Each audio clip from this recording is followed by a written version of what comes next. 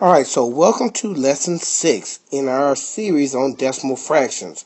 Today we're going to be talking about equivalent, tenths, and hundreds. And now remember, from our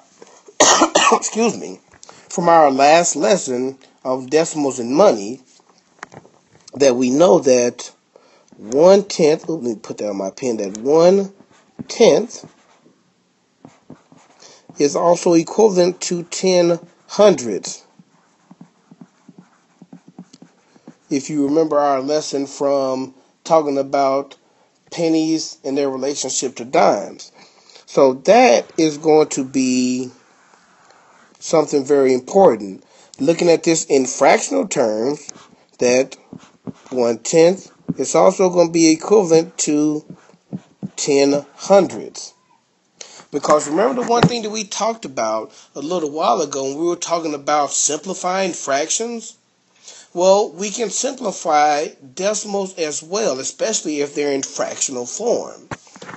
So let's talk real quickly about why these two are going to be equivalent, and then we're going to look at some pictures. So if I list all of my factors of 10, let me put a little line between this. Well, 1 times 10, 2 times 5. Now list all of my factors of 100. That's 1 times 100, 2 times 50, 4 times 25, 5 times 20, 10 times 10. Oh, hold on, I messed that up just a little bit. Let me fix that. 10. And when we look and we see that our greatest common factor, our GCF, is 10.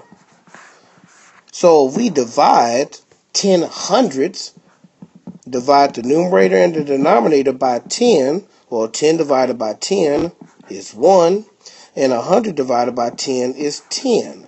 So that's more mathematical proof that 1/10 is also equivalent to 10 hundredths. Now let's look at that and let's investigate that pictorially. So if I shade in, let me change this color again. If I shade in this entire area right here. Now, I shaded in so far 1/10. Now, if I shade in here the same area, 1, 2, 3, 4. So if I shade in this same amount of space, and right now I shaded in 10 out of 100. But when you look at these, that both of these occupy the same amount of space. So you can write 10 hundredths as 1/10, or you can write 1/10 as 10 hundredths. So when I write this in standard form, I can write this as 0.10, or I can write this as 0.1. Either way that I write these, they're going to be exactly the same.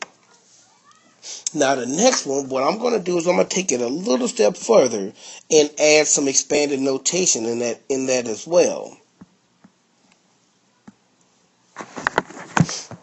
So this time I'm going to shade some more stuff in here.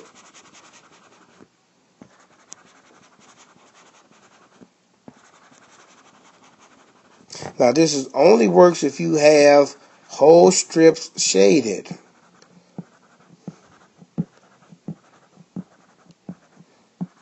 Go and get this shaded in here. This is going to be our last example before I end this lesson.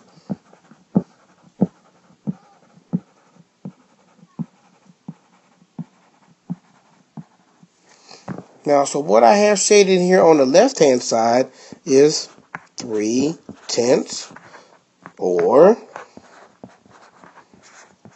3/10. On this other side, what I have shaded in is 30 hundredths, or 0.30. Again, both of these are still going to be equivalent to each other because they take up the same amount of space. And so you can write both of these exactly the same, because remember that once you get behind that decimal point, that is still a space to represent that I have 3/10 and no hundreds, or that I have 30 hundreds. Either way, 3/10, 30 hundreds, they are going to be equivalent to each other. And that is the end of our lesson on equivalent tenths and hundreds.